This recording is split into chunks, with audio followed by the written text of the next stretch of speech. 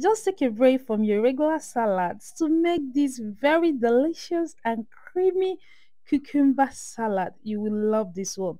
Just go on and pour in your cut cucumbers. Just take a look at how I cut these cucumbers.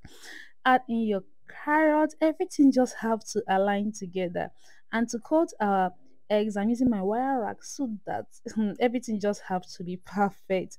So mix everything all together and add in some of your sweet corn, add your beetroot, and that is it, guys. This should be one of the best salad you ever have.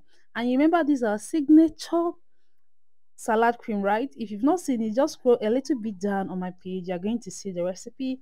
Mix everything all together and you have the best salad ever. You can also decide to add a pinch of cayenne pepper to this. That is up to you.